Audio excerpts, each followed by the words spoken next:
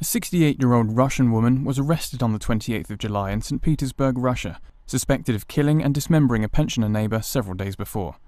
Police suspect Tamara Samsonova may have also killed a 32-year-old lodger in 2003.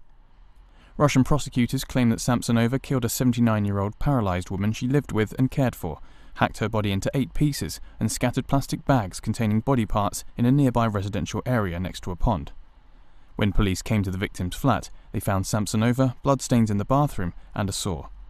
Samsonova immediately confessed to the killing. The CCTV images from the apartment show Samsonova making repeated trips from her flat downstairs in the early hours of the 25th of July, carrying large bags. Investigators also found a handwritten diary placed next to books on magic and astrology. In them, Samsonova described in detail at least 11 more killings. During her court appearance, Samsonova made erratic statements, first confessing to the murders and then saying that it was her neighbours who committed them. Ever the charmer, she also blew a kiss to television journalists.